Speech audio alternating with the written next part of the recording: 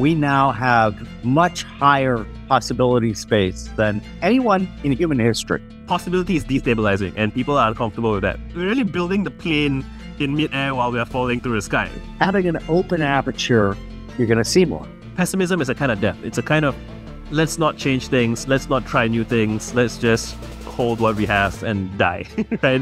There's always more to do. Yeah. There's always more to do. By putting together different types of minds, that's where the magic happens. Let me get my friend who might be on the other side of the planet and see what he thinks about this. The rate of collision is so much higher. Focus on what you want to see more of, right? Focus on the good stuff.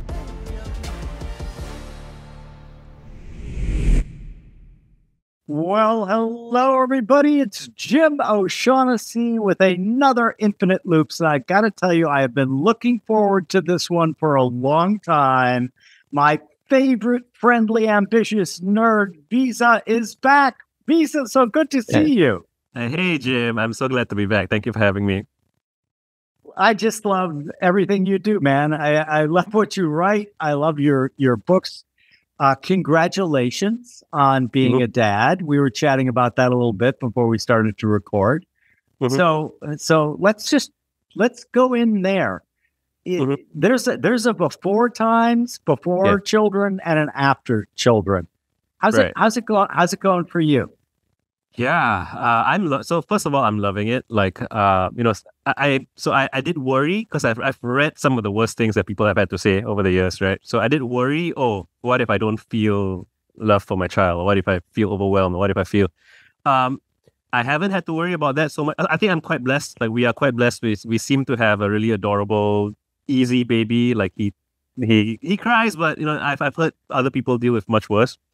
There are moments of joy, like I was giving him a bath and my wife was like playing peekaboo with him from behind my back.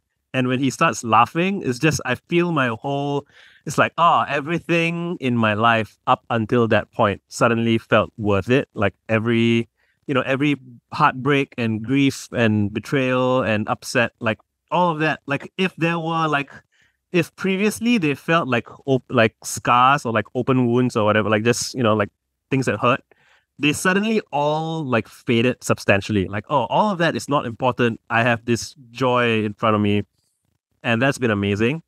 But it is also, it's chaotic and relentless. And so I can't remember who was it who said something like, just babies will, like, how I think some software companies, they have these like to prepare for like malicious attacks or something, like just to have their code architecture do well, they actually have somebody in-house deliberately mess with things on purpose, just so that, they call them like chaos monkeys or something like that. And like a child is a chaos monkey. Like whatever plans you have, whatever you might not even. So I didn't even think of myself as a person with plans and structure until I had a child, and I realized, I was counting on not being interrupted for 30 minutes, and I can no longer count on that exactly, which is a challenge, but an interesting challenge, I guess. But yeah, I love it. I'm so thrilled to be a dad. I fall in love with my wife all over again, watching her care for my son. And, I re-inhabit the world from a whole fresh perspective, right? Just thinking of what am I modeling for him, right? Or what am I going to teach him? Or what am I going to show him? Or like, things just feel so much more concrete. Like a lot of things that used to feel abstract, right? Like if I were ever uncertain about how something is relevant to me, now a lot of it comes through like, does this help me put food on the table for my kid? Or does this help me, become more of the dad that I want to be, right? And stuff like that. So it's wonderful. Yeah, context is very different after having children. I had the same experience with my kids. I wasn't terribly worried about loving them. And when my first child, Patrick, came out, like literally instant, I could just feel my body flooding with those wonderful chemicals. And then when we were anticipating our first grandchild, Pierce, who's Patrick's son, I spoke with my wife about it, and I said, do you think we're going to have that same instant love for a grandchild that we had for our children? Right. And we chatted about it. And then when he was born and they brought him out, man, exactly the same. Yeah. And the context it gives is just so wonderful. Right. Yeah. So when I first had my son, I remember feeling, for the first time, I really felt viscerally like, oh, my grandparents had to take care of my parents, and their parents had to take care of them. And like they might not have done it perfectly, but all the way back to went all the way, right? It's like somebody had to feed and care for the child one way or another. And that was a trip, right? Just feeling this sense of continuity and connection to the past. And also, recently, I brought my kid over to my parents' place for, I think, my mom's birthday. And I got to see my dad hold my son. And I could see my dad getting emotional looking at his grandson. And I'm watching that and I'm getting emotional too. Like, this is it. This is what life is about. Life is what it's for, right? It's that continuity. And it's just wonderful. I often say that when you're feeling down or you're feeling blue, remember, you are the result of millions of years of success. That's basically true, yeah. And what your point is well taken by me. I had the same kind of thought process, just thinking, oh my God, like think of all of the other generations that had to succeed in caring for, loving, hopefully loving, and bringing that child into the world to the point where they could be on their own. I just think it's an amazing way to look at the world, because it really does open your eyes. Well, congratulations, and I'm delighted for you. Now I've got a bone to pick with you, which is how the hell did you get David Deutsch onto a podcast? You know that I love this guy, and I recommend his book to everybody. And then I'm getting ready to talk to you. I see the podcast, and I'm like, oh my God, it was great, by the way. Yeah. I mean, well, I do. That was actually one of my first few recorded conversations with somebody else. And there is actually one issue with it, which is that I'm so excited to try and make sure that he has a good time that I keep saying, yeah, yeah. Like I'm just trying to affirm him.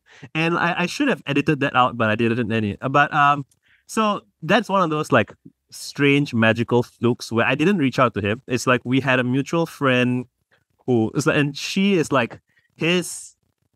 So her name is Luli, and David is her family friend from when she was very young. So like she and David go way back. She's almost like a surrogate daughter-ish to him, maybe. And it just so happened, I think this was early in the pandemic, I guess. I don't know if I don't think he had like a media strategy planned at that point in time. I wasn't. It was very random, almost like it was super random. I don't think I would have gotten him by like doing a media outreach kind of thing. And like I remember at the end of our chat, he was so gracious, and I said, hey, if there's anything that I can share with you based on our chat, like shall I email it to you? And he said the most gracious thing. He said, I most likely won't get around to reading it, but I shall be very eternally grateful that you sent it, or that you thought to send it. I was like, oh, that's lovely. Yeah. And like he's a wonderful guy. He's so thoughtful and curious, and I feel that and so in preparing for my chat with him, I went to watch a bunch of his interviews, and I felt like everybody that he talks to, or I mean, I don't know if I'm biased, but it felt like all the videos. If you look up David Deutsch on YouTube, it's always an interviewer interviewing him, being like, "Esteemed sir, please regale us with." Your talking points. And I was like, I want to do something different, like for him as well, right? I want to be just a guy chatting with him. And I asked him like, what was it like when you were a kid? When did you remember first conceiving of infinity? Or like, I wanted to approach it on that level. And so if you see the comments in my videos, there's like this interesting spread where some people say, wow, you've asked questions that nobody else has asked before. And some people are like, oh, the interviewer talks way too much about himself. And I didn't conceive of it as an interview. I really thought of it as a chat. And for me, my metric of success was I wanted to make sure that David had a great time, and I think he did.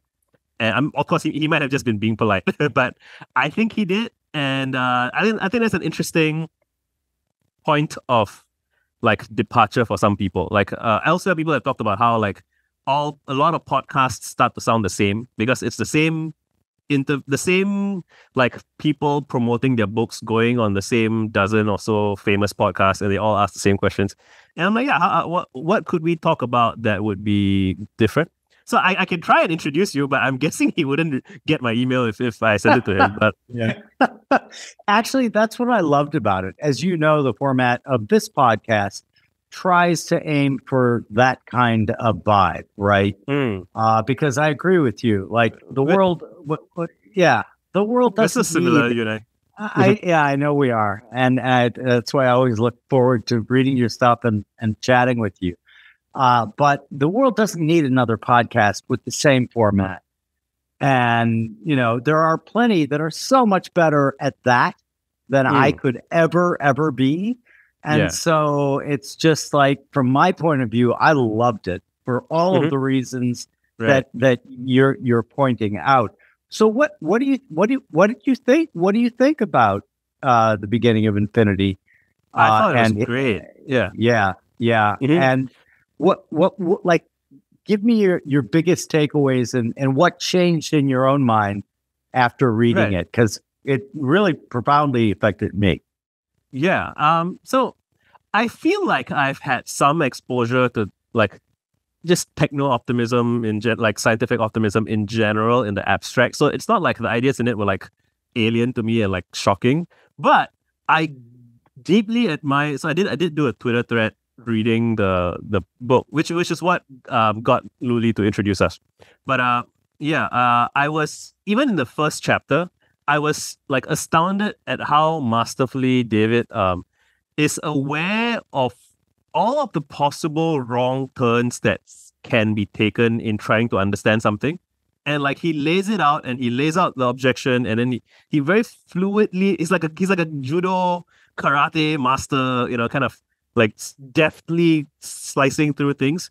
And then I remember when I was reading his book, I underlined certain bits where I'm like, how can he say that? He's saying that so confidently. Like, if I were to try, so I think at some point he says some things like, the only way we know anything is through conjecture and criticism.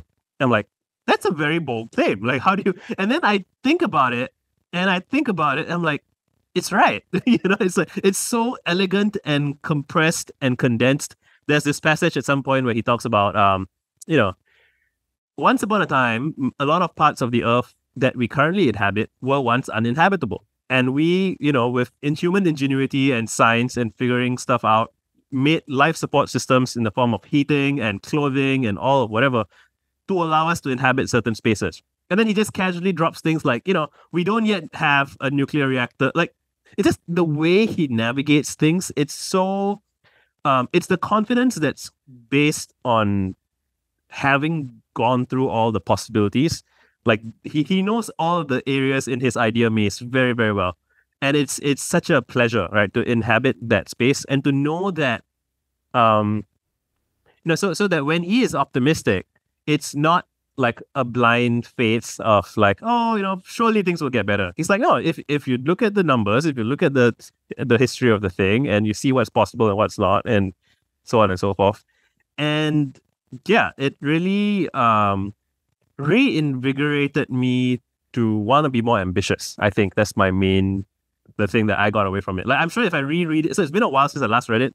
I'm sure if I reread it now, I will be like, oh wait, this thing should get more attention. This thing should get more, so on and so. But really, he captures the pleasure of effective thinking, and not just thinking in like this, you know, ruminating on philosophical ideas for the pleasure of that, which is fine also, you know. But like he has this kind of direction, like there's a vector to it, right? Like you know, advancing human capability, right? In this, and not in this overwrought, like we're trying to do something different, but just we've already been doing it, you know. And like another one of my favorite riffs from him is the idea of like how. So I've quoted this so many times. I've kind of remixed it into my own language, so I don't know where his idea starts and mine begins.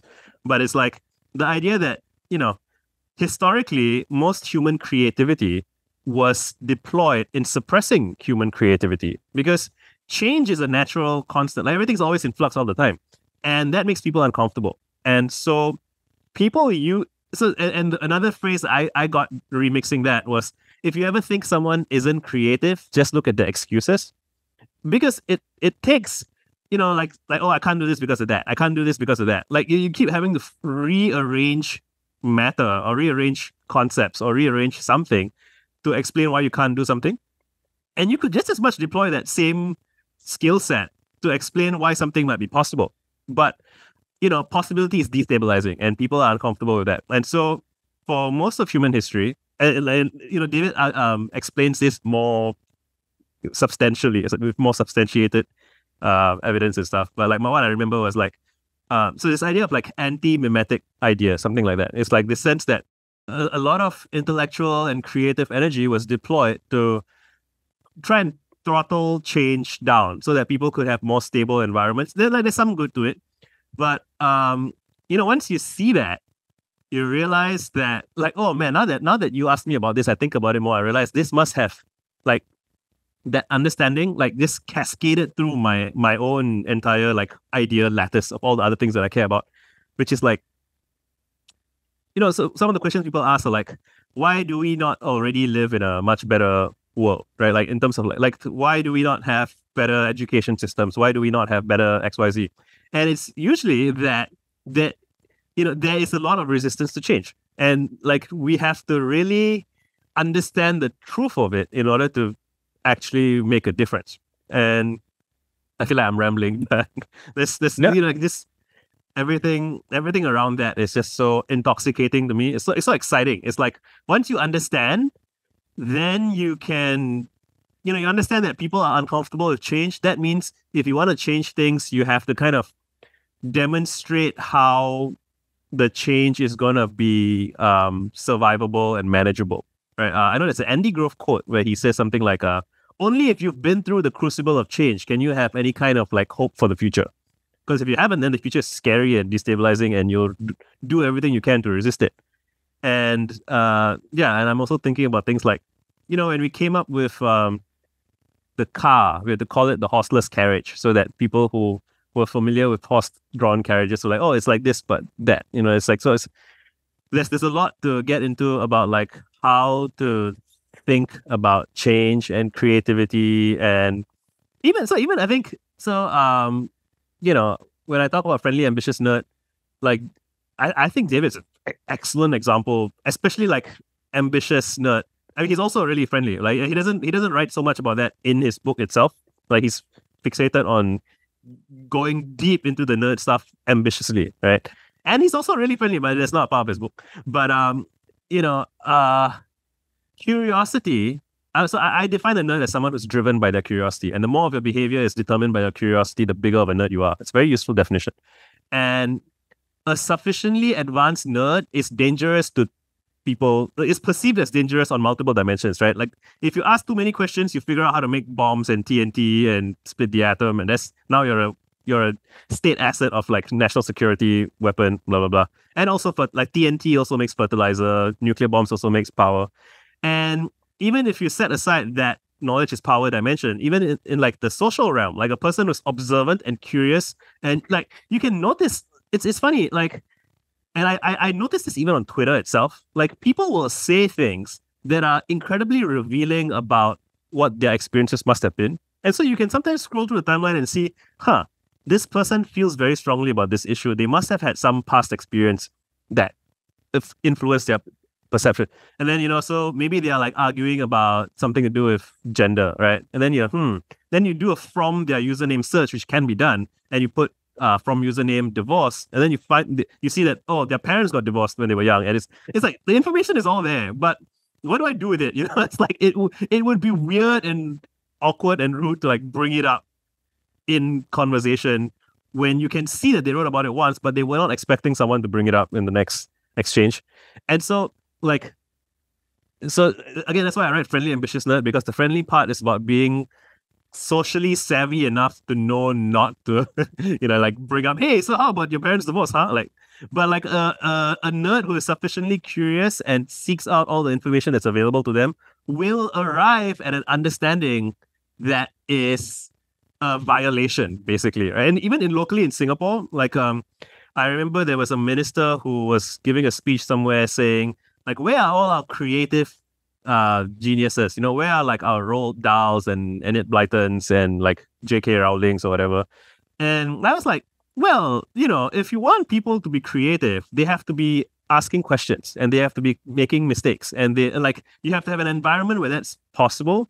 And it's like this very funny an analogy I'm familiar with is like it's when the arsonist is also the firefighter. Like you set a building on fire and then come to put it out, and it's like, well, you caused the very problem that you're trying to solve. And it's like, we have this in so many dimensions in Singapore. I've talked about this for hours. Like another quick one is like, we introduced this thing decades ago. I don't think it's now probably in a different form, but it used to call it like the singles development unit or something, like trying to get people to date more. And the idea was that, they're very busy and something, and they need like a government initiative to encourage people. It didn't really work out well.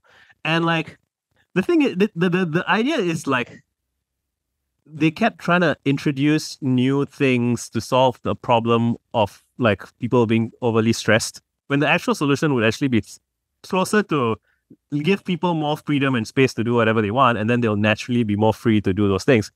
And it all rhymes somehow. I haven't figured out how to say it in a way that's like, all the several different things that I've just said, they're all kind of the same thing. Like, it's the same thing. Why people are not more creative, why people are not more curious, why people are not more flirty. It's kind of connected, right? Like flirtiness is a kind of creative curiosity about interpersonal relationships, right? And yeah, that can go on forever, but let me know what you think. I agree completely. And I'm just reminded of the idea that really we are emotional creatures, we humans. Mm-hmm. And I think that the governing emotion is fear. Yes. And when you make decisions from a fearful place, you start becoming a stronger adherent to the precautionary principle, which David talks about a lot. Yeah. And if that is allowed to go too far, you get to stasis, which is death, in my opinion. Yeah. And movement is life. And if you're looking at friendly, ambitious nerds, curiosity, that's right. Movement. That's all movement. And so you're always trying to, like your example of Singapore, the ideal balance is very, very difficult to find, right? Because the thing that I think is, I'm very optimistic about the future of humanity. I am not at all ignorant of the problems that we will face. And the idea is that pessimists sound smart, right? It's pretty easy, and it's also easy. It's very easy to look at something, a proposal or whatever, and just shit all over it, right? Like, this won't work, this won't work, this won't work, this won't work. It takes creativity and a lot of thought and courage. Exactly. Yeah. Great artists are courageous, right? Yeah. And the way I look at the idea is that part of the interweaving of all of humanity, really, and the human colossus, is that we now can have a greater coalition. And by that, I mean, we know each other now, and we vibe now. And the idea that I would have never met you in the previous world, right? And so my idea is that we can now coalesce with the creative side in a way that we really couldn't have done in the past, which I find remarkable and encouraging. I always, so in my second edition of Fan, which I'm working on now, I think even in my first one, I mentioned it somewhere, but I'm making a stronger point of it. As a kind of, so the idea is that we honor our predecessors by fulfilling their dreams. Like we do what they dreamt of but couldn't accomplish. One of my favorite stories is there's a letter from Marshall McLuhan to Ezra Pound in 1948, and it's so beautiful and sad. He's like dreaming of coalescing, right? He's like saying, we have a few friends here, I have a few friends there, who are smart, thoughtful people. I just want to bring a dozen great minds together. It might have to be at a university. It might have to be, I'm not sure precisely how, but like, I'm always thinking about this. I'm always thinking, how do we get a dozen people together to basically imagine the future into existence? And I read that and I want to cry because I'm like, they didn't have the internet. They didn't have Twitter. They couldn't do what we can do so trivially, right? And so I feel like those of us who feel like we are nerds, we owe it to our predecessors to achieve their dreams. Just as like we're talking about parenting, and so these are like spiritual parents, right? Or creative parents. Like when we read the books and you read something from Montaigne or Emerson, and you're like, I feel this. This is my guy. And you're like, well, Emerson and Montaigne did not have Twitter, right? And so I just feel like and at the same time, I see so many people who's online particularly, but everywhere really, who feel like, oh, well, there's nothing much to do anymore. I don't really feel a sense of purpose. I'm kind of bored. I'm kind of depressed. And I'm like, we can assemble, the greatest coalition of all time. Not even because we are superior people to our predecessors. We just have the technology, right? We have access to tools that allow us to do what our predecessors could not. So I'm very passionate about this. Yeah, and that feeds into your idea of possibility space, right? We now have much higher possibility space than anyone in human history. Talk about that a little bit. Yeah, I even, so like if you read Isaacson's biography of Da Vinci, he lists out a Da Vinci to-do list, and it's like, ask Mr. X about how to draw a circumference of something. Ask someone else about how something else. It's basically a list of things that we can Google in 15 minutes. And it took him, I think, like a year of his life just to answer the questions that he had, right? Like, because he has to go and talk to this guy, and that guy has to go and check the library somewhere else, and it's just such an involved process. Whereas now, like, again, I'm still such a Twitter fanboy, because you can have a conversation with someone, and then you can do the equivalent of, hey, let me get my friend who might be on the other side of the planet and see what he thinks about this. And then those two people might have an exchange, and they'll be like, maybe we should start a company, or maybe we should, do something together. And like, you can just, the rate of collision is so much higher that, and I mean, so it's interesting because for people who are like high agency, have a strong sense of self, understand culture, understand media, understand how to read, and not get like messed up by chaos. For those people, which I consider our people, like, we're going to flourish, we're going to do really, really well. But at the same time, I do have this parallel concern, like, and I think this is like one of the dominant, like, modern anxieties of our time, which is that, the smartphone is driving us crazy. Because it's the same thing. It's that possibility space is getting so heated up. People don't know what to do with their lives. They're like, should I take this job? But what if AI changes everything next year? Or what if, this, and what if that? And so you asked to talk about possibilities. Yes, it's still relevant, right? I describe this as the problem of wretchedness. Wretched as in, like, we used to say, and we don't really use, there's some words we don't use very much anymore. We don't use virtue very much anymore. We don't use wretchedness very much. I'm bringing wretchedness back. I feel like it's a better word than incel, for example, because incel implies that the problem is that the guy can't have sex. But it's not actually the problem.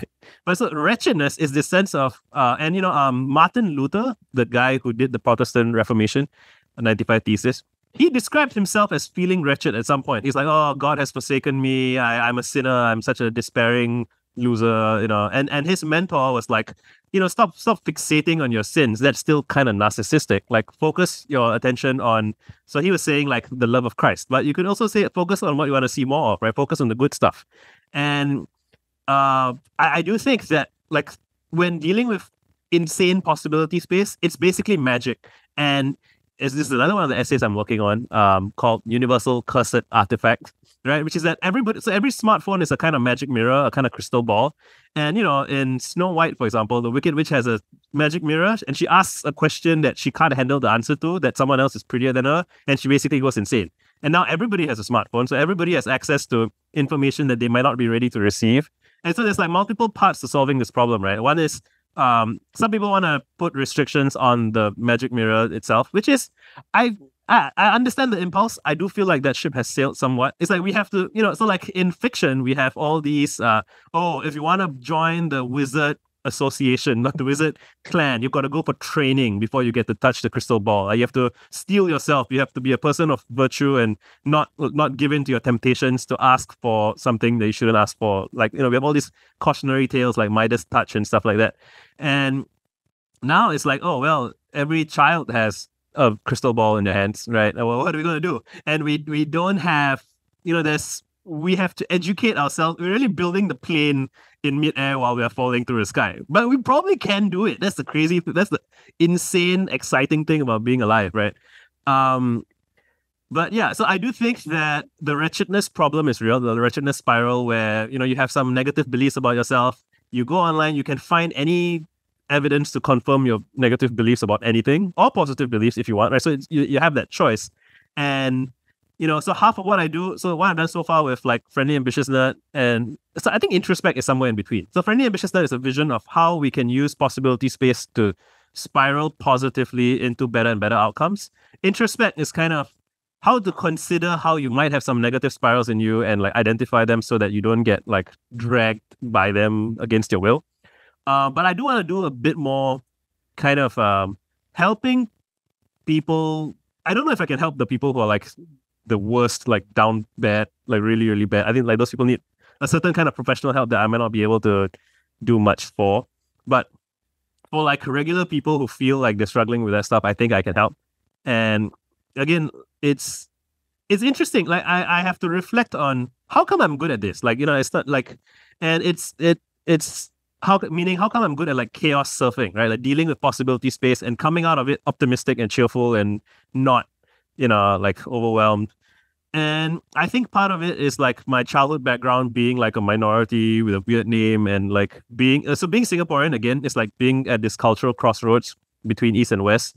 But like I was saying elsewhere, like a lot of Singaporeans, I think, don't develop like this global curiosity because of like, so the word that David Deutsch used a lot is parochial, which I love. Like it's a way of saying like old fashioned and kind of stodgy, and it's by using a slightly different word, it avoids a lot of connotations that people would assume that you're saying. Like, so it's a negative way to say something that we might loosely associate with conservative, but because it's not saying conservative, people don't assume that it's like a political idea, right? It's just parochial. It's this old-fashioned, old-timey, non-involved way of seeing things, right? So yeah, I do think Singapore has like this remarkably late onset parochialism, which is like, and I think that's fixable, especially because it's so recent.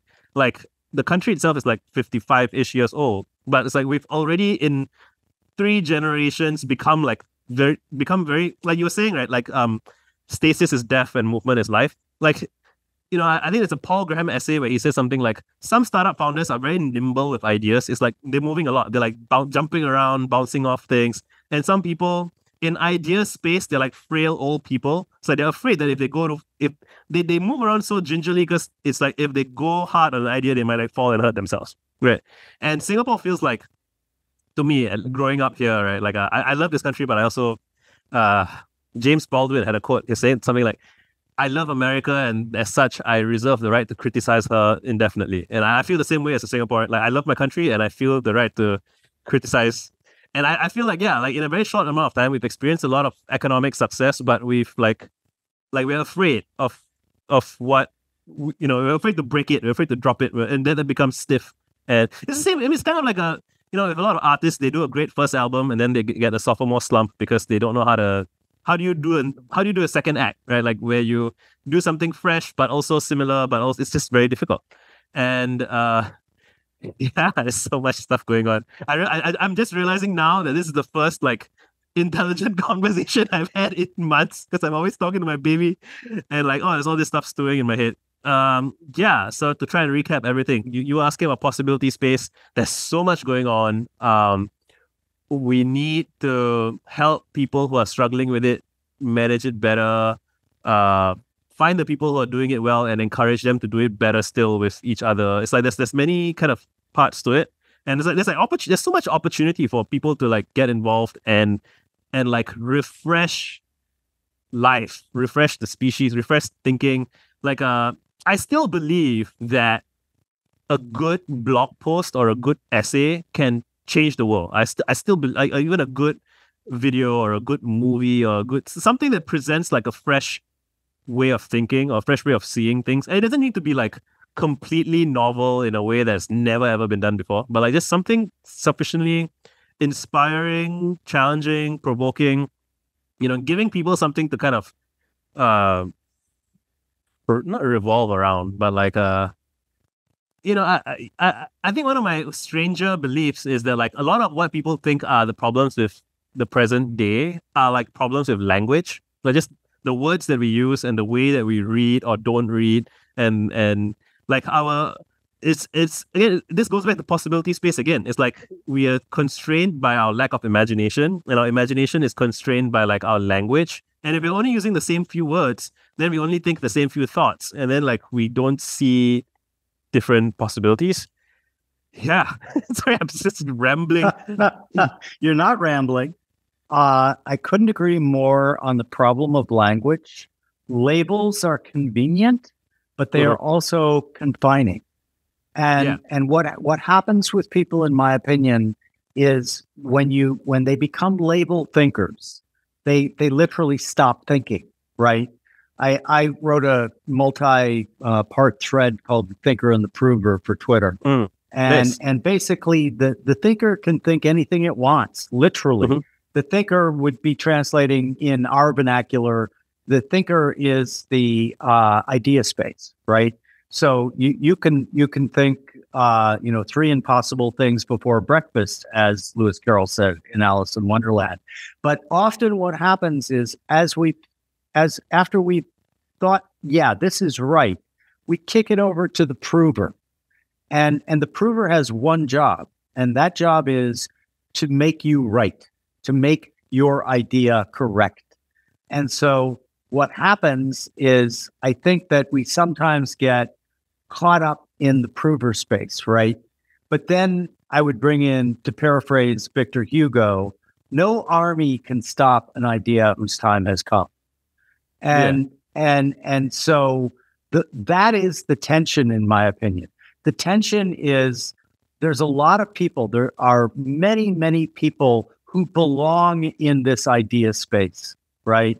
And haven't gotten there yet. But I think that your idea that a blog can change the world, I agree. And the more access they have, I love your idea about the smartphone, right? Being the magic mirror. Can bad things happen? Yeah, absolutely. If you don't acknowledge that, then you're just Panglossian in your outlook, and that's right. Not going to really carry you through. But the idea of the inquisitive mirror. Go ahead, jump in. No, I was just going to say every tool is a weapon, like in the creative hands, right? So if you have anything that can accomplish things, right? Like if you can build something really fast, you can build a thing that drops on people and kills them. Like this, if you want to make something that has effects, there's always some creative way you can weaponize it, right? And the inverse is also, I think, true. Like if there's any kind of weapon, you can probably find some way to use it for good, or just use like this. If you strip it down to first principles, right? What does this tool do? Right? Everything is a kind of hammer. Everything is a kind of so on and so forth. You mentioned Lewis Carroll, and yeah, I was just thinking when you said that, like, who is today's Lewis Carroll? Like Alice in Wonderland as an idea, as a motif, is so strong. Like it's still remixed into the Matrix. It's remixed into so much media everywhere. I think I think I've had revisit Lewis Carroll like in my to-do list somewhere buried under some pile of things. But yeah, I do wonder, how do people who have managed to open everyone's eyes around them to possibility, or to like considering an alternate way of seeing things or doing things. I was just listening, this is completely random, but I was just listening to an interview with John Cena on Kelly Clarkson's show, John Cena being the wrestler, Kelly Clarkson's singer. And she was saying to him, you are such a lovely person, so much integrity, so much everything, like all the qualities that we would want in a political leader. Would you ever go into politics? And I love so much that I have so much resonance with what John Cena said. John Cena was like, no, I'm not going to go into politics. And he said, I do what I can from...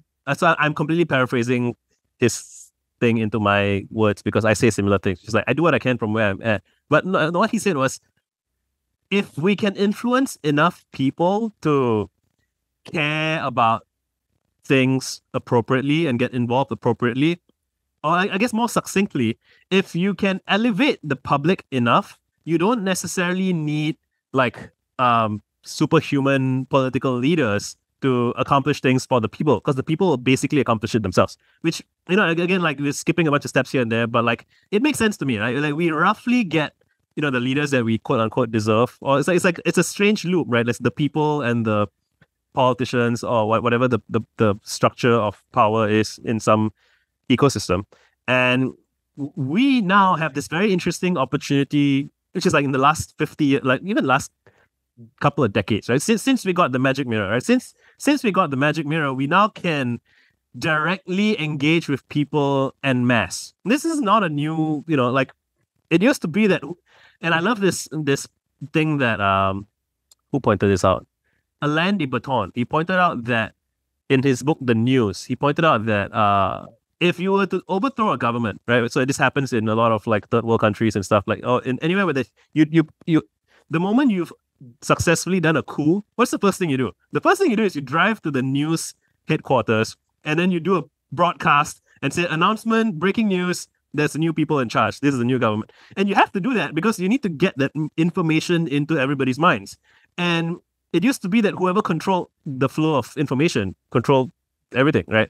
I'm skipping some steps, but like, you know, oversimplifying slightly, but the media is the nervous system of the species, right? And this is why I really want to reread Marshall McLuhan. I have the book somewhere here, but like he really got into like the depth of things, and I feel like he remains underappreciated to this day. Marshall McLuhan, like he really foresaw how people's relationship with the media intermediates everything, like how we conceive of, like, you know, in like the history of how radio and TV enabled states to exist in a way that they couldn't exist prior because it was not possible to coordinate people at that scale. And so one of my core theses is like, so real social media has never been tried. And the analogy, I don't know, I feel like I might have brought this up in our last podcast, but I'll say it again just in case. You know, the electric guitar was invented in like 1940 something. Like, so there were guitars before that, and then people put pickups on guitars around the 1940s. But like, I argue that really the electric guitar was born, came into fruition with Jimi Hendrix. And that was like 1970 something, right? So Woodstock 69, right? Like almost 30 years from, so like theoretically, hypothetically, the possibility existed that if you could drop Jimi Hendrix in 1940 something, you could have had that moment then, maybe. But the limiting factor for the electric guitar to happen was that you needed someone like Hendrix to show up who did not conceive of the electric guitar as, oh, it's like an acoustic guitar, but louder.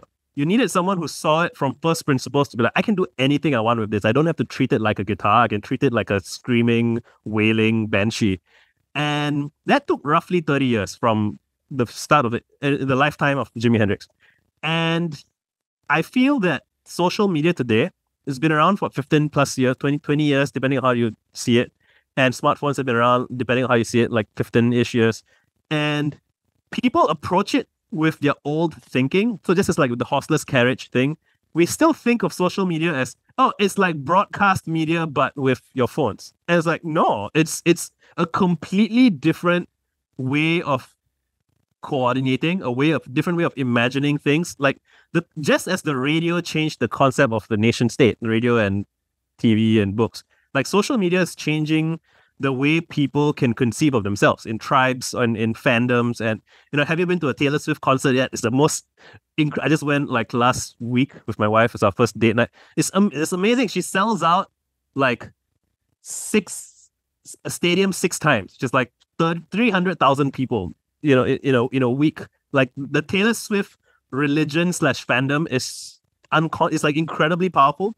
And it's like, so Swifties understand how big that is, but like mainstream understanding has not caught up to that yet. Like the amount of power that celebrity / influencer can have, it's like they have the capacity to be like nation. They are the leaders of their own nations in a sense. And when people say things like, why don't you run for politics? It's like you're still thinking in the old way of organizing human behavior, right? Like, why do you need to be in political office to have power and influence? So even during the time of like Lincoln, I remember Emerson was saying something like, Emerson said, to give the impression of being, having the highest honors, a man has to debase some of his best qualities to like sit at the throne while the people with the real power are like behind the throne, pulling strings or whatever. I mean, it sounds a little bit conspiratorial, but like it makes sense. Like you have to make all these compromises because you're so visible and you have all these challenges.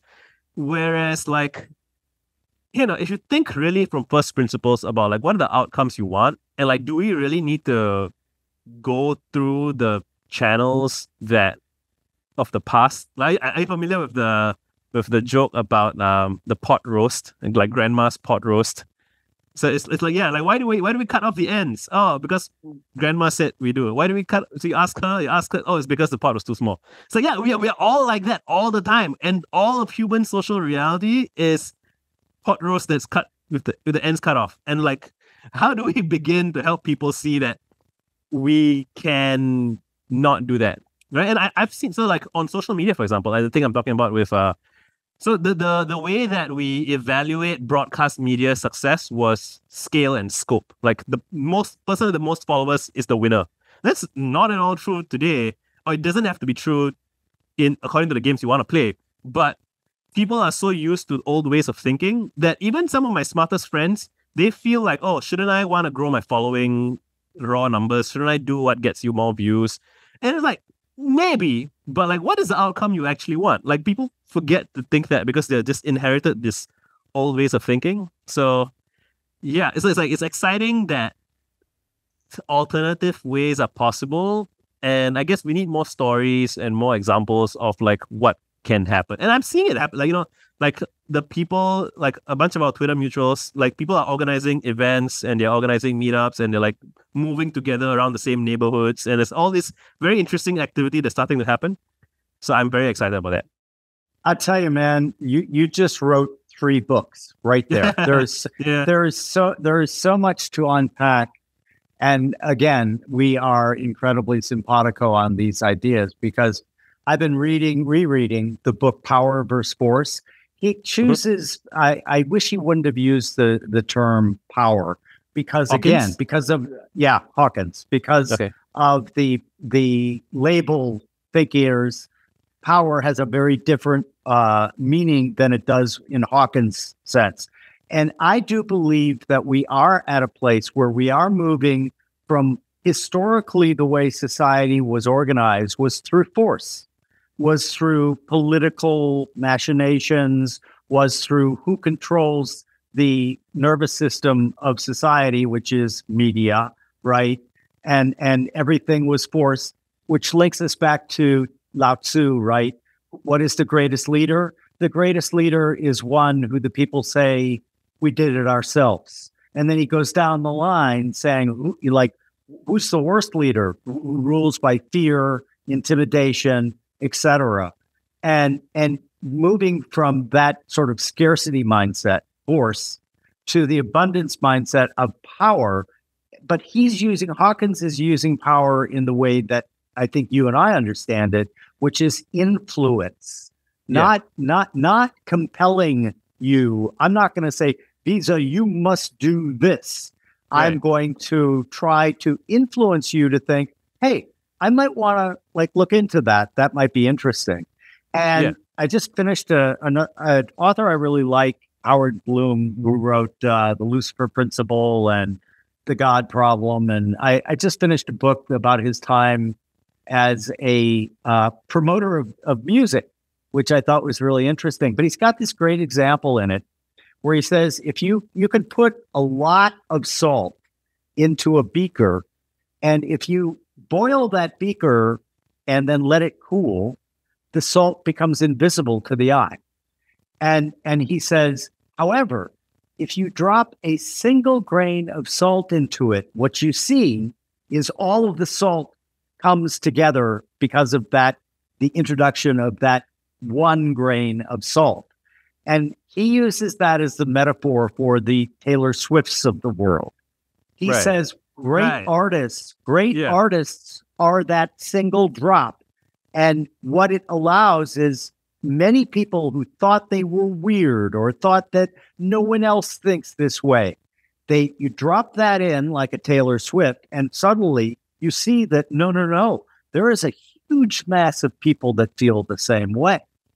And I think these tools that we have now for the first time allow us to do this, right? To drop that single grain of salt into the beaker. Because in the past, like everything, as you pointed out, was devoted towards numbers, right? Who wins? Well, I Love Lucy had 69 million viewers, right? And so we had a monoculture, and that was really the only way you created a counterculture. Now, like everything can be its own culture and its own area, but that doesn't mean they can't intersect at very interesting points. You just helped me clarify something that I was stewing on, but I didn't quite know what to make of it. Okay, so I think a lot of people who admire past countercultures want to participate in something that feels like a counterculture in nature, like in some sense, like trying to do something better, trying to make something great, whatever. But nothing feels quote unquote countercultural anymore because there is no monoculture, right? So the interesting thing there means, I'm like connecting the dots in real time. It means that if you want to create some kind of new culture, you have, so the cool thing is you have the freedom to do it. But I guess the difficult thing is you don't really have a convenient, monarch to rail against, right? So you have, which means that you have to say what you're for rather than what you're against, which is, again, like the first line on my Twitter bio is focus on what you want to see more of. And so I'm always preaching that, I guess. But it's interesting to connect the dots about, I hadn't thought to think of how does this relate back to how people used to think about monocultures and counterculture. So thanks for that. I think that's going to be, there might be an essay in that somewhere, like helping people see why the language of counterculture is no longer quite relevant. Or like, if it's not working, that's probably why. Like, there's something there. It's interesting. I also think, you mentioned who is our Lewis Carroll today. Well, I wrote several term papers about him and Alice in Wonderland in college.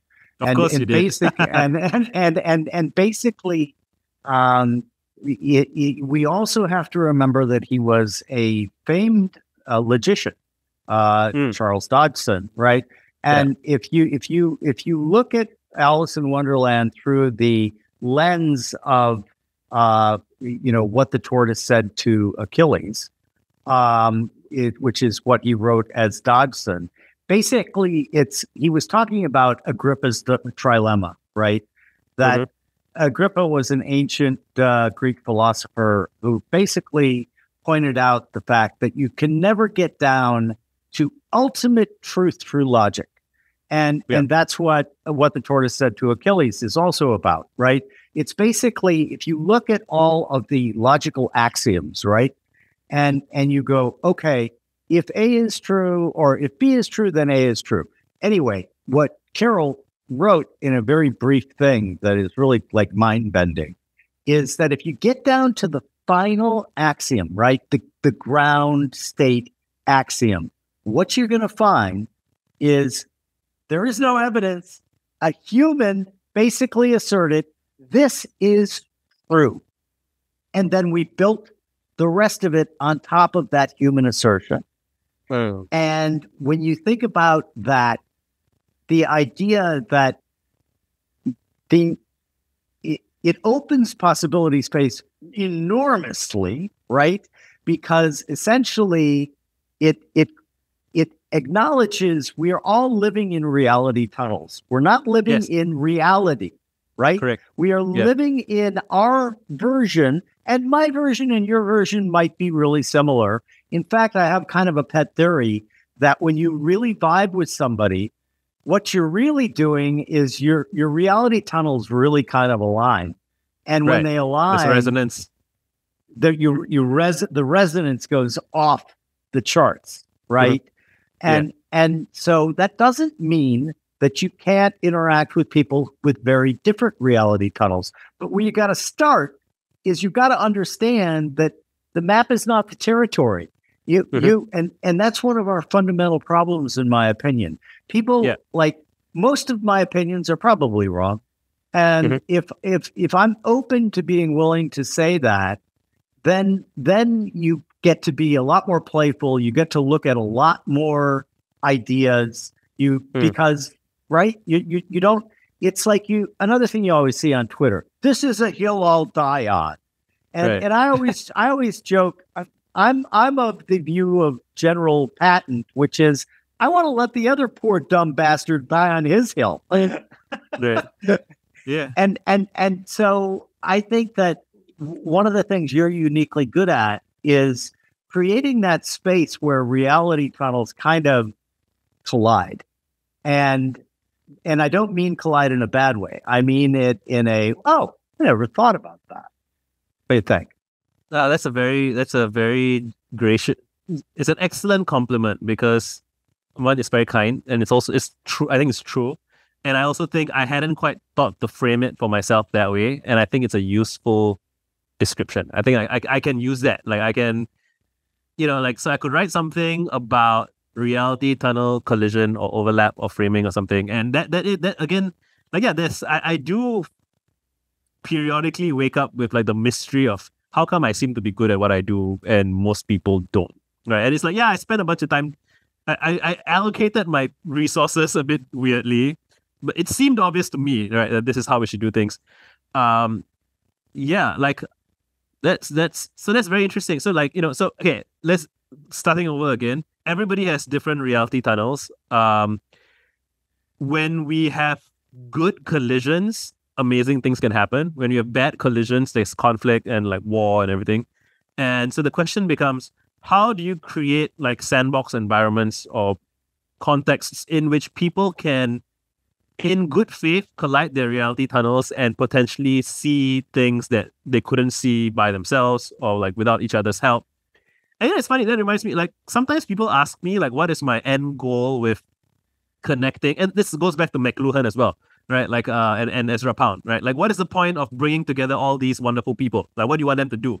And I'm like, I don't know. If I knew, I would just say what I want. But I want the collective to imagine what I cannot imagine. And that comes from the reality tunnels colliding, right? So I only have my reality tunnel and you have yours. They're similar, they're slightly different. We bang in some way, some sparks that can be interesting. But like, what if you have a dozen of us and each person kind of focuses on a different thing? And then you have like a prism of some kind. Like what can you make, right? And what will you see that no one else is seeing? And sometimes, you have a dozen people, you get everyone together for a discussion on topic X.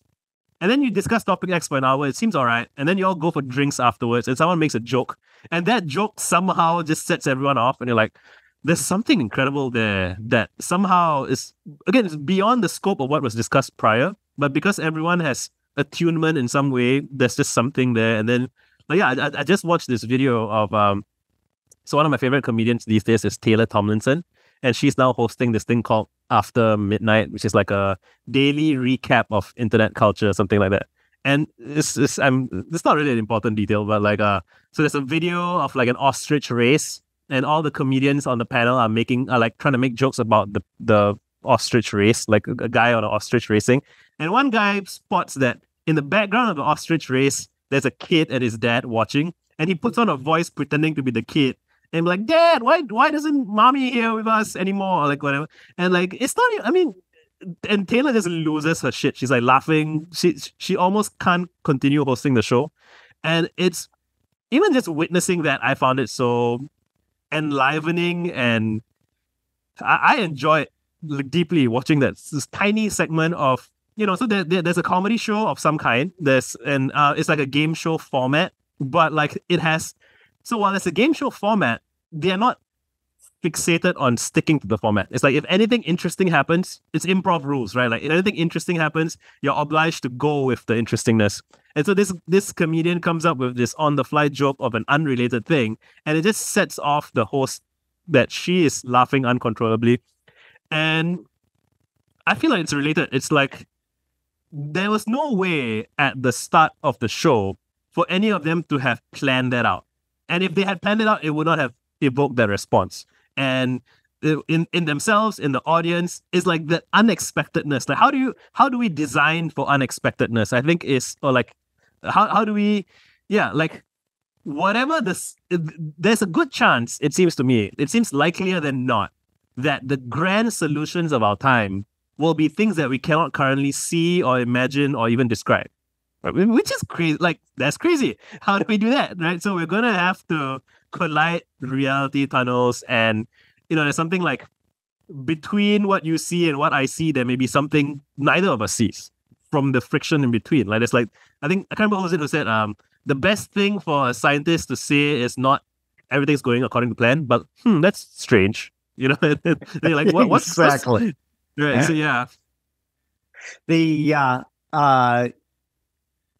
idea that it's one of the reasons why I'm such a strong supporter of open source software and in the current AI debates, because cognitive diversity is basically what you're just talking about, right? So if and I'm always using the same quote, but it really fits beautifully, which is, no matter how brilliant somebody is, no matter how intuitively insightful, no matter how clever, you can never ask them to make a list of things that would never occur to them. And the idea is, by putting together different types of minds, that's where the magic happens. And you also have to be willing to be open to the idea that we're going in, we don't know. We can't. That's why committees ruin everything, right?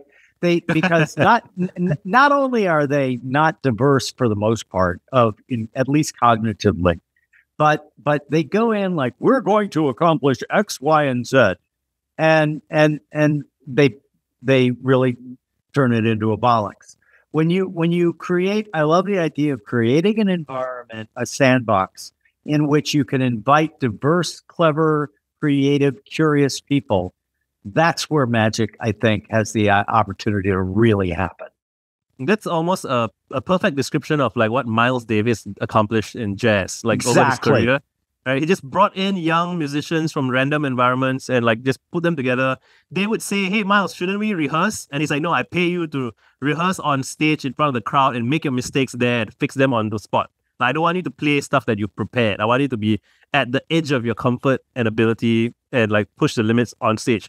And then they're like, "Oh, the crowd's not gonna like that." He said, I'll handle the crowd. You just play." And I'm like, there's so much there. And he was an exceptional case study in like, until he died, he was constantly at the cutting edge of what he was doing. Like he never calcified. He never got into the depth of stasis, right?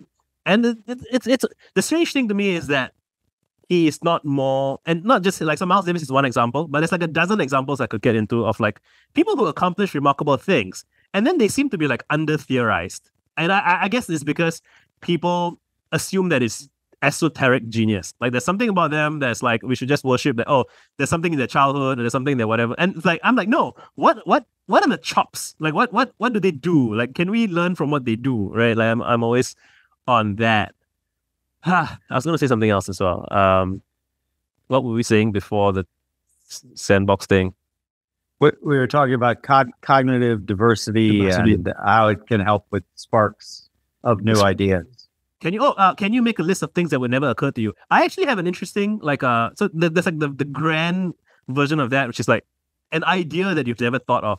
But I can actually point to you like a very mundane version of this, which is so I've written a book, right? And when I share it with people, when people read it, they quote from it. And the interesting thing to me is when readers emphasize quotes that I did not think were quote worthy in a particular sense. So it's like my readers emphasize parts of my books that I didn't think to emphasize. So like I have a paragraph somewhere about like, so the paragraph starts with like doing 100 things and like how to something about helping people, and then like almost a throwaway sentence towards the end, and I'm like, and the worst way to help someone or the worst way to serve someone is to try to fix them, like as though you know better than them and you're gonna tell them what to do.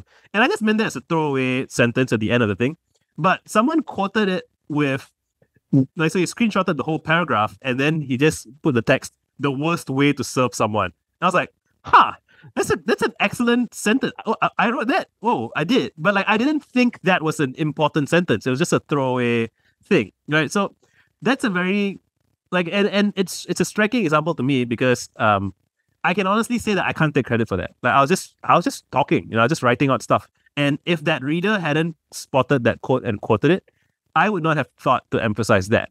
And it's objectively, once I see someone emphasize it, I'm like, oh shit, that's a great sentence, right? And a productive scene, like a group of friends who are, riffing and jamming and quoting each other. I always say on Twitter, like, people should quote one another because you should quote your friends a lot because your friends don't have the freedom to. The interesting thing about quotes is that it's understood that a quote is not necessarily the entirety of what someone says. So I could say, I could quote you, and I could do a tweet that's like, quote, why committees ruin everything, unquote, / Jim O'Shaughnessy, right? And like, you wouldn't have to defend that sentence with an essay because it's understood that I'm quoting something from you, and you get what I'm saying? It's like when each person is speaking for themselves, there's this expectation that they're supposed to like defend everything they say with like a dissertation. But when people are quoting each other, there is a lot. It's kind of an annoying. It's a quirk of like how social reality works. I think that people are more charitable with hearsay and like second order, But you know what it is? It's the same logic of frame stories. The narrative device where instead of so many ancient folklore does this, which is like the story of Sinbad the sailor begins with, oh, this guy met this other guy at a like by the beach or by somewhere, and then he says, have you heard the story of Sinbad the sailor? Well, I met this guy one day. And so anything good in the story is because the story is good. Anything bad in the story, well, the storyteller is probably crap. So it's not the author's fault, it's that imperfect storyteller's fault. Which is such a great device, right? Shahrazad and the 1001 Arabian Nights. It's the same idea, and you can put in all these. And this is also connected. So it's like I have like a dozen essays. I'm basically telling you about all of them that I'm trying to work on, and they're all connected. This is also connected to language, and it's also connected to possibility space, where when people feel like they have to be the sole custodian of their idea and present it as if it's a finished, polished product that has to be perfect, they just won't do it, or they'll procrastinate forever, or they'll like have one idea in a dozen years or something. But if you give people the freedom to present imperfect, unfinished, kind of interesting, I don't know where this is going, but maybe it's something, then they can be much more creative. And it's like a clever way to avoid the retaliation against creativity, where it's like, oh, that's not a good idea. Here is an unfinished, I heard this thing from that guy. Like, you have a problem. I heard this at the market today. And someone's like, well, that person at the market's an idiot. Well, maybe, it's I don't know. Like, it's not me, right? And so, yeah, giving people the freedom to be somewhat detached from their ideas and not identify with them so strongly, so that if it's wrong, it's fine. I think that's going to be an important part of like cultivating a healthy scene of reality tunnel collision, something like that. I'm workshopping it. It's gonna be good when I think you can tell, right? There's something there. Completely agree. And one of the things that worked really well for me that I got from Jed McKenna and I really internalized was I just look at myself as the co-creator of everything I think up. Yes. And when you think about yourself as the co-creator, internally that reframes you in such a powerful way. Like you were just giving the examples of Sinbad and the Scheherazade and the Night of All the Stories. It allows you to also tame your own ego, right? Yes. When you think, listen, I'm a co-creator here. It takes away that mine. This is mine, and you can't touch it. Or no, Visa, this is my idea, and I'm going to hang on to it. I'm going to defend it. I'm going to write essays about it. And it tames the ego to such a degree that it allows you to like not only welcome that, but encourage that. It's like, hey, Visa, what do you think about it? Right? Yeah. So in fact, so right now, if anyone has been listening to this so far and they've heard some of the stuff that we've been talking about, and they think, I would totally like to write an essay about that, but I can't because it's Visa's idea. I'll say, please take it off my plate. Like, please write your version of whatever you think I've just said, and I will be delighted to share it with my people, my audience, whatever. Like again, we are all collectively co-creating this idea space, possibility space together. And like, I don't need to be Visa as the author of this idea, right? Like, I just want to see these ideas be remixed, and I just want more possibility space, more bubbling in the primordial soup of the time that we're in right now. And so if anybody wants to write anything about anything in this domain, like I would be thrilled to read it. Right. Yeah, same with me. And on the idea of, colliding ideas, different traditions, etc. Like that's what America used to be in physical space. Yes, right? Yes. It's not surprising that jazz is an American creation, right? Yeah, had to be. And it's not surprising that hip hop is mostly an American creation, right? Correct. Because we had all of these people, everyone in America is from somewhere else, ultimately, right? Yeah. And so it's another reason why I'm like so pounding the table about us having sensible immigration policies. Like, come on. Yeah. It's this combination of, and what they used to, an old term that I'd never hear anymore, America was a melting pot, right? Yeah. Where literally, if you like chase down some ideas that were pragmatism is another great example, right? If you chase down Emerson, you chase down Thoreau, you chase down Walt Whitman, etc., and you try to isolate, right? Well, where did this idea have its origins? Right. Like everywhere, because we put all of the high, and that's the other part. What was typical about the early people who came to America, and even people coming here now? High agency. Yeah. And the willingness to abandon all that is familiar and comfortable and all of that from the country of origin and light out to come here, right? And we can do this in idea space now, in my opinion. Yeah. You just reminded me, there's this great story of the artist Yaoi Kusama.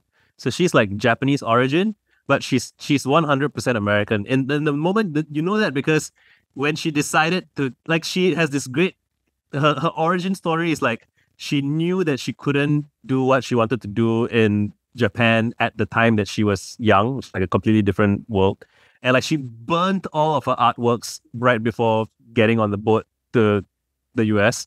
And you just read that story and like, that is so American. Like just that willingness to be like, I always tell my friends like there's that spirit of fuck you, I can do it. Like, I'll figure it out. I'll get it done. Like, I'm just gonna do it. And same for like Arnold Schwarzenegger. There's a photo of when Arnold became a citizen. He's holding the flag, but even then, is he was like in this rural part of Austria, and he was like, I want to be a bodybuilder, and the only way I can do that is to go to the US. And like there's something about that spirit, which, you know, some people say has like dimmed a little bit or something, but like it's clearly still there. I think it can be more obvious from the outside, because from the outside you can see, you know, sometimes in Asia, for example, when people try to do irreverent maverick shit, people say, this isn't America, you can't just do that.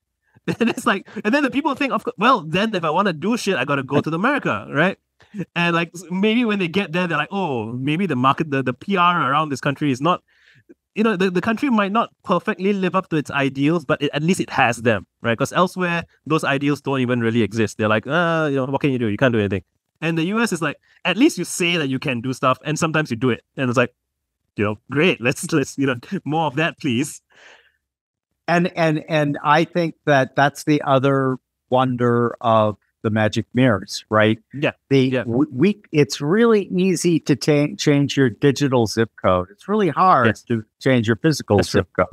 That's true. And now, and also the other thing, as I was listening to you, like that sprang into my mind, is a lot of people don't understand how new all this shit is. That's true. Yeah. Like if you read Bill Bryson's story of America one summer, I think 1921, you realize, holy shit, the first time that the guy announcing Lindbergh's landing on radio, that was the first human to speak to more than 1 million humans simultaneously. And that, my father was alive. You know what I mean? And then when you look at like just how much the world has changed since I was born in 1960. Like in 1971, a woman in America could not have a credit card without her husband's permission. How fucked up is that? And so rather to think, oh, that's really fucked up, I always look at it the other way around. Look at how far we have come in such a short period. Now, does that mean that I think that there isn't still more to do? There's always more to do. Yeah. There's always more to do. If you basically have great ideas and great innovations and great progress, you're creating a better set of problems, but you're creating problems. Yeah. So this idea that things are going to be, that's why utopia, there is no such place as utopia in the material or in this reality tunnel in which we find ourselves. And that's why, again, quoting one of my previous guests, perfection is a 100% tax. And that's good. Right? And so the idea that and this is said a million different ways. The perfect is the enemy of the good, right? Yeah. But what that's getting across is that frame of reference is always going to fail you. And the reason why I'm so in favor of everything that's going on right now is back to your idea of possibility space. Possibility space is bigger than it's ever been in human history, in my opinion. Correct. Easily, yeah. By a lot, by a ridiculous amount. It's not like twice. By a ridiculous amount. And so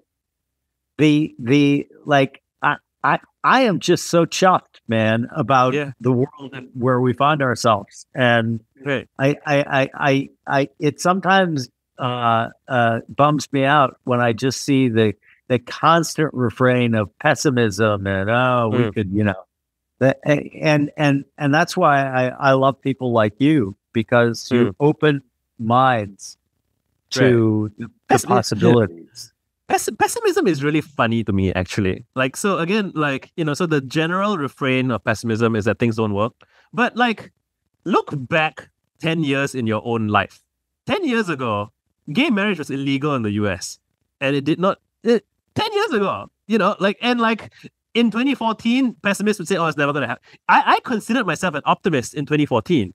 If you ask me in 2014, will the US legalize same-sex next year? I would say, maybe another 10 years. And then I'm like, oh shit, what the fuck do I know about? Like, I have allowed the pessimists, because I'm trying to be a sensible, reasonable person. So I'm like, change is possible, but a lot of pessimists seem to think it's not possible. So somewhere in between, maybe things will take 20 years. It took another year and it's done. I think one of the Wright brothers, he said 2 years before they made flight, he himself said, we're not going to make flight for 50 years. And then 2 years later, they did it. And then he's like, I have since distrusted myself as a prophet of what is possible, right? Because it's like, so don't let your limited imagination and concepts like prevent you from accomplishing what you cannot imagine, right? Because our imaginations are so limited. Again, it's like the thing you were saying about you can't make a list of things that would never occur to you, right? Like it never occurred to me that I could get David Deutsch on my podcast or my YouTube channel. Like I not conceive of it at all. So how that happened was I was open to possibility and it came along and I was prepared enough to be like, oh yeah, sure, I can show up and I can talk and we can make it work. And like, yeah. So I got more to say about pessimism. It's like, so I have a blog post somewhere titled like Status Quo Soldiers, which is there are a lot of people who are very, I get it. They're anxious about change and they're worried about things. Like I get the emotional quality of why people are status quo soldiers. But like, if there's one thing that has never lasted, it's the status quo because it's always changing. Like, and so like what you're investing all of this time and effort and energy into trying to preserve something that's already gone. It's like it's like while you're busy telling people what can't be done, other people are already doing it. So it's just, and especially people who try to persuade other people of pessimism, like, so like I've joked before that if you're truly despairing, if you truly think that all is hopeless, you wouldn't do anything and you wouldn't say anything. You'll just be kind of despondent. But to decide to go around telling other people what can or cannot be done, there's an optimism in that. You believe that what you say has impact. You believe that you can change people's minds. You believe that communication is a worthwhile thing to do. So there's some part of you that's optimistic about the utility of pessimism, or you wouldn't do it. You wouldn't say stuff to people. And that again goes back to the thing about most human creativity was expended suppressing creativity. And it's like, yeah, so like we have magical powers and we use it to create the illusion that nothing is magical. Everything is just boring in life. Nothing ever changes. And like everything will change dramatically and people will say nothing ever changes right after it happens. And it's just it's funny. Like we have to see the humor in it, I think, in order to like have a good time messing around and screwing around. Like there's a comedy to there's a futility to it, there's a paradox to it. And I wonder if we can try and recruit some of the I think an idea I got a bit of mileage out of in the realm of like critics and naysayers is that they are part of the theater production. Like they provide so just as like the counterculture resists against the monoculture, like when somebody's trying to get something done, like the naysayers going nah, like they are providing like background music, like providing the orchestration to the cinematic score to your accomplishment. Like so, that's one way of looking at it. But yeah, pessimism is just I don't want to say it's misplaced. Like again, I get the emotional valence to it. Like there's grief in it, there's heartbreak in it, there's fear, right? One of the strongest, oldest emotions.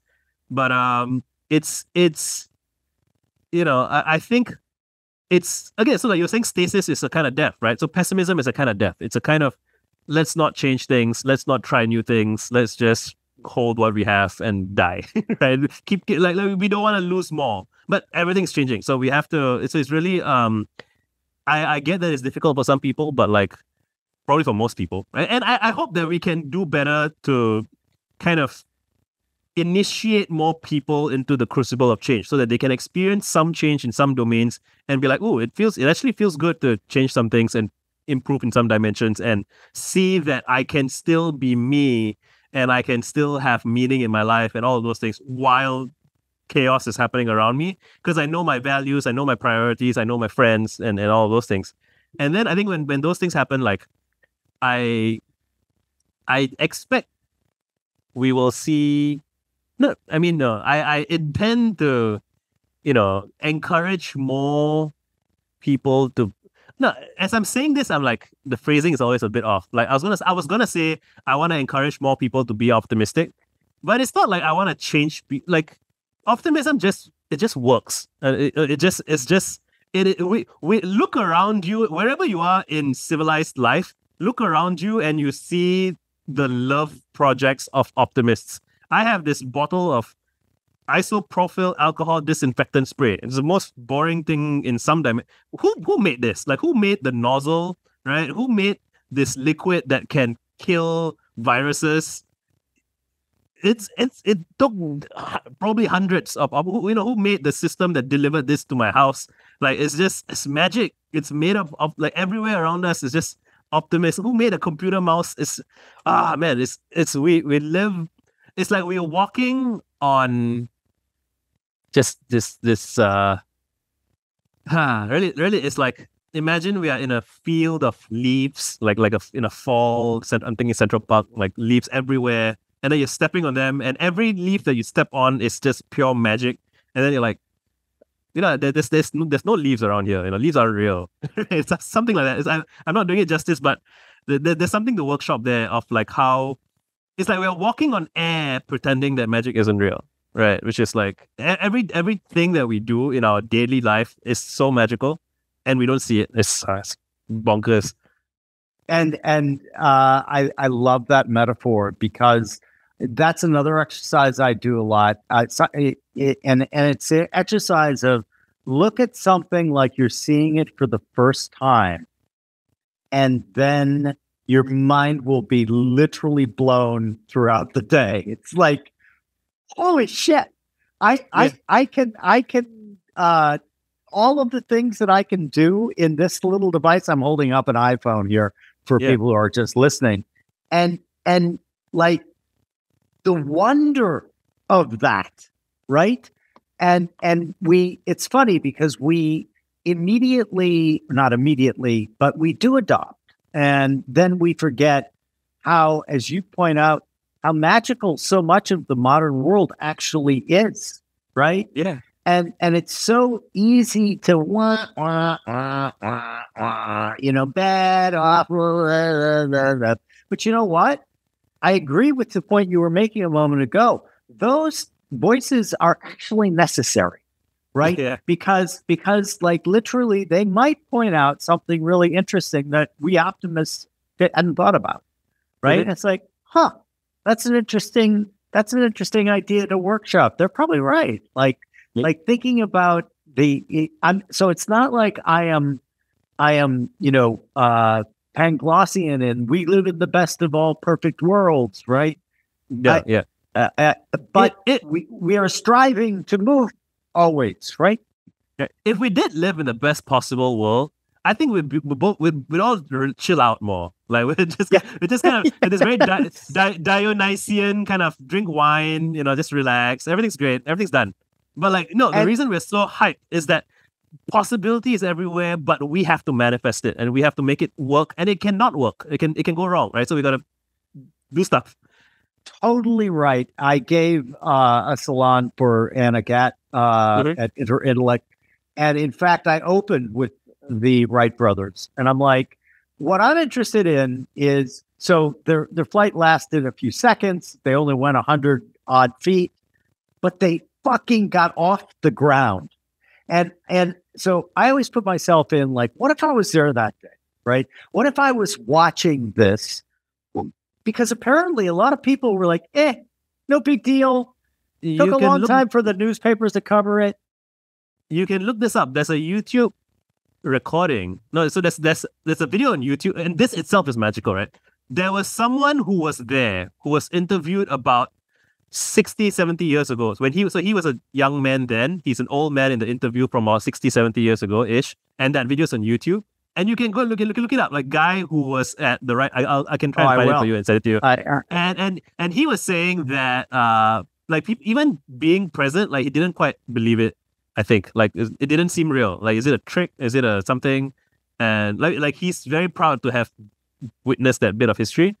And again, like we get to hear this firsthand testimony, like on our phones or on whatever. Like, oh my god, That's magic, right? Yeah, and the way that I was using the metaphor for the salon was basically, of the two dominant types of people there, I'm interested in the one who was like, I just witnessed a miracle, and my possibility space just opened up ridiculously, right? Because like all of the old myths were about, don't fly too close to the sun, all of, as you say, we use our creativity to suppress creativity in others. and that leads to the precautionary principle and everything else. Well, I'm looking at my clock here, and you've already warned me that you only had a certain amount of time. We gotta start wrapping up. Because we gotta actually plan our second one, because there's just so many ideas that we just left on the table here. Like, like the idea though that I wanted to also follow up on with you, because you're particularly good at it, is I have another guy I love who's been a guest on the show a couple of times, and the idea of possibility space, he changes. His name's George Mack, and what he does is he changes it to the Lux surface, right? Oh yeah, expanded Lux surface. Yeah, and they're basically the same thing, right? Like correct. If you're looking at possibility space, that's really a way to get lucky more, right? And the way you get lucky more is open your aperture, right? You can't, yes, do sometimes, if we're focusing on something very specific and very technical and everything else, then of course, then you want to limit your focus on that particular thing. But in general, as you're developing thoughts, having an open aperture, you're going to see more. One of my favorite stories is that this is how stainless steel was invented. So there was a guy during World War I in Britain. His job was to come up with, just experiment with gun barrels to try and make better gun barrels. And so he was just trying different alloys and stuff. And he accidentally, tangentially alloyed steel with chromium. And it's like, oh, why is this so shiny? And he could have gone, that's not relevant to my job. But he was like, that's fucking interesting, and stainless steel. And so people need to have that, the interesting thing for a scientist is to say, that's interesting, that's strange, what's going on here, right? Like that. And say, of course, famously, penicillin, right? Like all this, so much things is just noticing. Yeah, never be so attached to the thing that you're doing that you completely whiff when something 10 times, 1,000, so saying 1,000 sounds dramatic, but it's happened before where you're trying to achieve a nice, pleasant outcome, and you accidentally might stumble onto something 1,000 times more powerful. And then you got to be kind of chill about it and be like, oh, just another day at the office. I just, I always think about how when I describe what Alexander Fleming did, I say he punched pestilence in the dick for all mankind. Right? We used to have the four horsemen of plague, pestilence, poverty. I can't remember the specific. One of it was pestilence, and he did it And when he presented his findings to his esteemed colleagues and asked them if they had any questions, they're like, no, it looks good, I guess. They did not have in their model of what was possible in science, in medicine, that we could just remove infections entirely. So they did not. It just seems so like what you're saying about Icarus and flight and it just didn't seem possible to completely do that. And so when presented with it, they're like, doesn't look like anything to me. Seems good, I guess. And it takes years for people to see the applications. And then when they're trying to fund the commercial application for antibiotics, it was a struggle to fundraise for ending illness of a certain kind for mankind. And again, that's why we don't. Oh, we live in the best world. That's great. Somewhere around us, someone has just solved an incredible problem, and no one around them is seeing it. And I'm like, oh my god, we have to teach everyone to pay attention so that they can notice when their neighbor solves a huge problem and doesn't realize that they've done it. Right, which exactly. And again, human OS is such that, it's probably a feature and not a bug. That attitude, right? Like I'm reminded of the story about during the Middle Ages, when they first started dissecting cadavers, right? The auditoriums were set up such that people sitting around were in an elevation, right? And then the person doing the dissecting was here in the center of the theater. And what's really interesting in this story is the body is right in front of them, right? Right. But they are reciting what Galen said about the internal part of of a body, which was wrong. Right. And they're reciting it from memory while looking at the body they're dissecting, and they literally can't see it. Yeah. Set back neuroscience by like century almost, right? They're looking for the senses. It's Galen, Aristotle, and all, and it's just a bunch of guys. There's another great Emerson quote is something like, people say to like young men in libraries worship, the writings of Cicero and Locke and so, forgetting that those guys were young men in libraries when they wrote their books, right? And so it's just that the privileging. It's not like get a load of me. I know what's best for everyone, but like it's like you are a co-creator, right, of whatever it is that you're experiencing, and like your perceptions are valid, and you which is scary, I guess, in some ways, but like it's exciting, like because your life matters so much. Oh my God, right? Like just looking around and seeing what's going on and noticing. It's so crazy to me that like value can be created just by noticing things. Like it's just like when I was a kid, I used to think I want to work in like science and technology. And then along the way, I was like, based on my reading and stuff. And so part of it is I encountered like hardcore technologists and I met engineer mindset people. And I'm like, they have a tinkering with their hands that I don't quite have, and I can't compete on that front. But also, like again, with like the Wright brothers flight, for example, like Morgan Housel talks about this, about how after the flight was made, it was several years before the information spread. And I'm like, okay, so you make flight happen, and then it takes several years for the ideas to spread. And if you spread the ideas faster, it's functionally the same as if you had invented the technology sooner, right? You get what I'm saying? Like from the end user's perspective, it doesn't matter how fast it takes. It doesn't matter who the consumer doesn't really think about attributing what different parts of the ecosystem contributed what to getting the thing to the door, right? And so like if you recommended a great book to me, you are as responsible for me reading that book as the author of the book. And so it's like making good recommendations can be as fulfilling as writing good books. And like similarly, like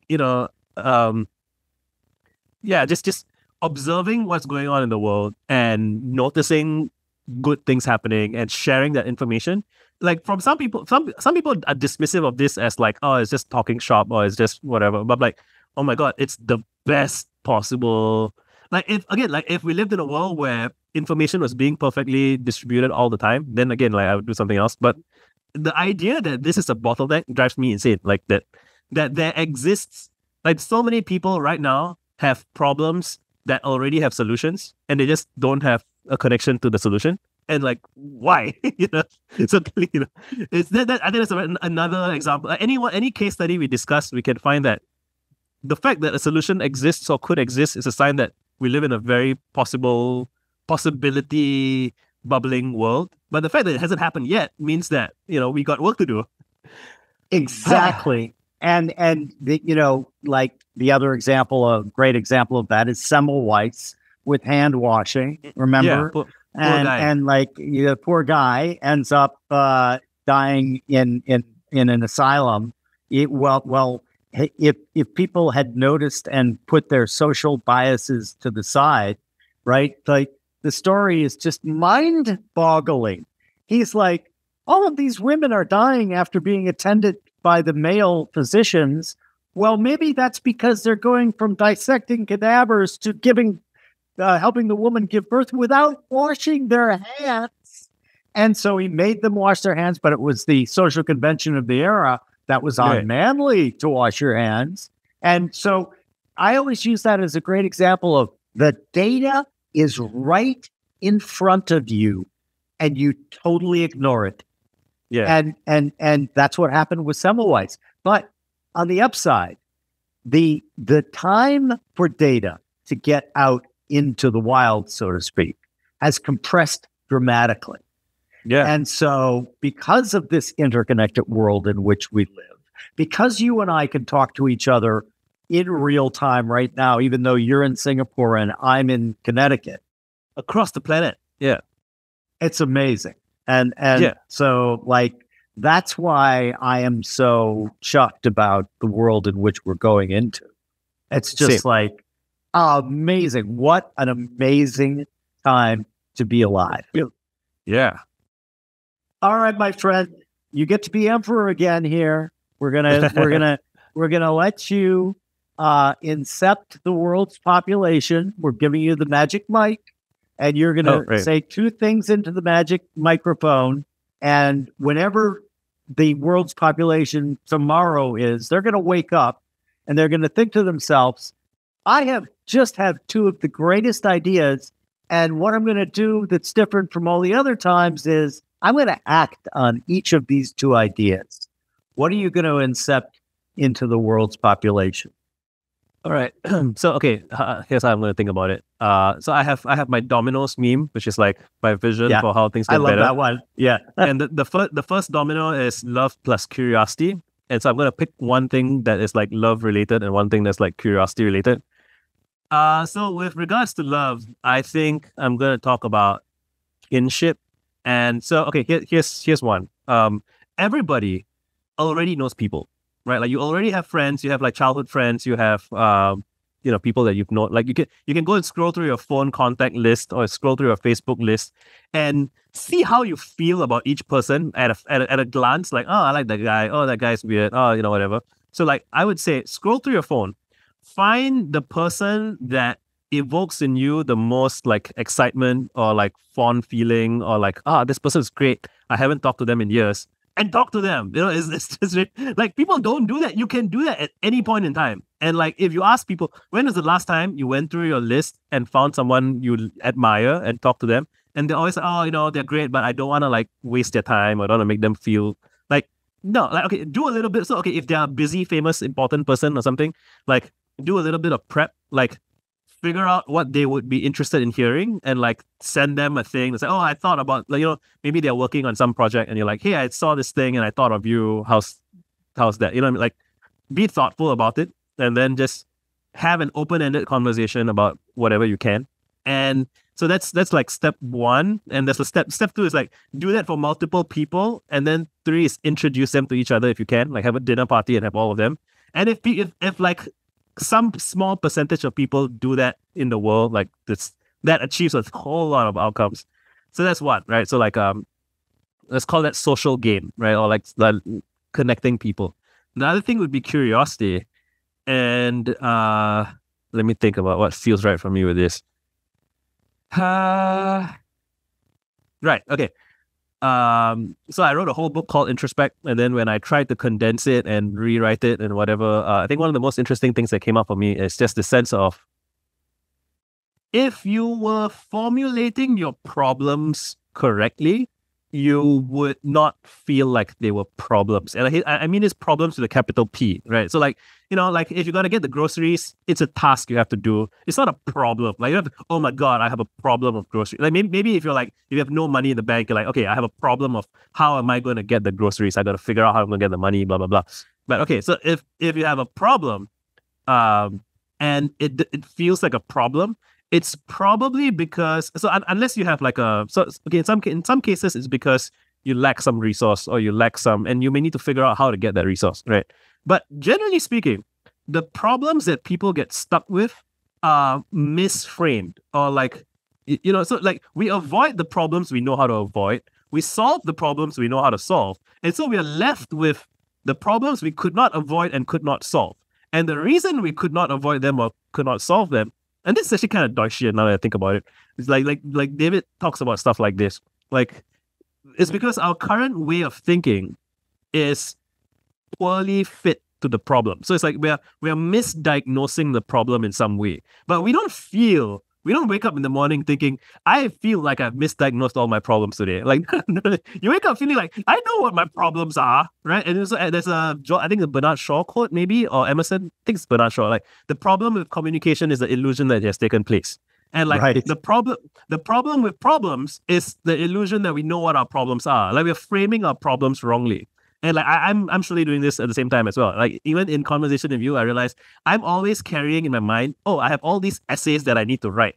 What if that's not my problem? What if my problem is I need to have conversations with people about these ideas? And I'm like, oh, it's got to wait until I'm done with the essays. But like, I spent 2 years and I'm making some progress, but it's really slow. So maybe I shouldn't be thinking I have an essay problem. Maybe I have an idea communication problem, an idea sharing problem, And so, yeah, so all of that is to say, consider the possibility that your current description of your problems is misdiagnosed. And so even simpler than that would be, describe your problems, bro. Right? So I have an essay idea, which is like, just describe things, bro. Where people get so hung up on trying to convey some grand idea or trying to convey something important, and then they get all twisted in knots. And it turns out you can't help but share your understandings and your ideas and your perspectives of things just in the process of trying to describe something. So you just try to describe a day in your life, or try to describe, so I just casually happened to mention Taylor Swift at some point. I'm not like a huge fan or anything, but like, I went to see her concert. If I wrote you, so if Jim, you said, Visa, write me 1,000 words about what it was like to watch Taylor Swift. So in that essay, writing out, so I went to see Taylor Swift, the concert was like this, blah, blah, blah. As I start writing, along the way, I will accidentally reveal things about myself to you, about like what I'm thinking about. I might say things like, her relationship with her audience is so, and like the way she approaches this is like that. And it turns out like you can't help but, when talking about something, you can't help but talk about everything else, right? And so this is the essence of introspection, in my opinion. So it's like, I when people think that introspection should be, oh, I should talk about my feelings, like, yes, kind of true, but you can't help but have your feelings contaminate or like influence everything that you do. So you might as well just do something. Sometimes it can be helpful to do something kind of random-ish or something seemingly superfluous, so that you don't feel like this burdened with, this has to be good, this has to be important, this has to be whatever. And then you accidentally do something good, maybe, if you can see it. So, so the first thing was social game. Find the best people that you know and talk to them. These are people you already know, right? So like, find the best person you already know and talk to them. And for the curiosity thing, is about like, consider a different interpretation of your problem. So even this, okay, so write down for fun, like in a silly sing-songy voice. What are my problems today? Oh, I have a problem with my wife. I have a problem with my son. I have a problem with my boss. I have a problem, like in a jokey, silly way, so you don't feel like it has to be serious. And then once you come up with those problems, try experimenting with an alternate frame, an alternate description, which can also be silly. So you can say something fake even, right? Like, so my problem with my wife is that she's too sexy. Also, okay, but it doesn't feel too great. My problem with my wife is that we don't talk enough, or we don't, it's like improv rules, right? You try and find something that doesn't feel great too. What would feel funny? Let me try and make it funny, right? The problem with my wife is she's too obsessed with me. No, my problem with my wife is she works too hard. No, she's, you keep riffing. The problem with my wife is she solves all our problems too well. And then I'm like, that's she's too good. She's too good at solving our problem. Like, and then stuff like, and you laughed, right? So like David Ogilvy has a quote which is like, make your thinking as funny as possible, because the best ideas come as jokes. And like, yeah, you see the first, you just witnessed this. The first 7 or 6 ideas were like, okay, whatever. But when you get to, oh, my problem with my wife is she's too good at solving problems, I'm so fucked. You're like, what do you mean? Well, how is that a problem? And I'm like, I'll tell you. And then you start going there, right? And I love that I just got to go through like 7 bad ideas to get the good one, right? So you have to persist and you have to keep experiment until you have the feeling. And if you do it with someone else, so in step 1, meet someone, in step 2, try this thing, and you can do it in their presence. So if the person you admire is laughing, oh my God, you're doing great, like they're gonna spot something fantastic, right? Yeah, and so even if it's not quite true, exploring that idea space will get you somewhere interesting, and that's how you get the sparking a connection, trying something different or weird or new, and then you reconceptualize your problem. And then you always find, I think, that with these big capital P problems, the way that the problem goes away is never what you initially thought it was going to be, right? Because if it was, you have done it already, right? It's something strange. It's like, often I hear from people who like quit smoking or drinking or something. It's like, you don't do it by trying to do it. It's like, oh, I picked up weightlifting and I really liked it.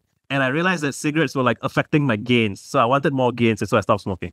Like it's like that. Like some strange reorganization of the problem is what makes the problem redundant, rather than like, whereas if you're trying too hard to be like, oh, I didn't smoke today. Oh, I didn't smoke today. Like every day, cigarettes are still on your mind. Like you're a smoker with 0 cigarettes smoked. So you have to reconceptualize the problem entirely and like rechange your relationship with things. Yeah, very long-winded. It was very, very long-winded. But yeah, so to compress, first thing is talk to the best people you know. And 2 is like riff on your problems playfully until you find something fun and experiment with that. A tour de force, Visa. A tour de force. I love talking to you. Thank you so much. We will set up the next time and we will continue to riff. It's great to see you and thanks for coming on. Thank you so much for having me. This was great for me as well. I feel like I have several... I got to listen to this after it's done so that I can... did I say that? Oh, shit, that's interesting. Like... I think especially in conversation with someone else that you vibe with, it's not even you anymore. It's like you're co-creating it, right? So it's like you're so insympathical with the interestingness that you forget to suppress yourself, right? So again, like usually our creativity is used to suppress our creativity, and people don't. That sounds weird when you say it that way. But when you say it as, oh, we use creativity to suppress weirdness. We use it to suppress awkwardness. We use it to suppress like all of the bad outcomes associated with creativity, right? So it's doing that suppresses the creativity. So in a good conversation, when you're vibing, like you forget to get in your own way, and then like you just spit good shit all the time, and then you're like, oh shit, yeah. And that's how we do what we want to do. We just have to have this thing that we just had. We just need to scale it to several billion people. And maybe even like less than half a billion, and like the rest will pick it up from osmosis. Exactly. All right, man. Great to see you, and hope to see you soon. All right. Take care.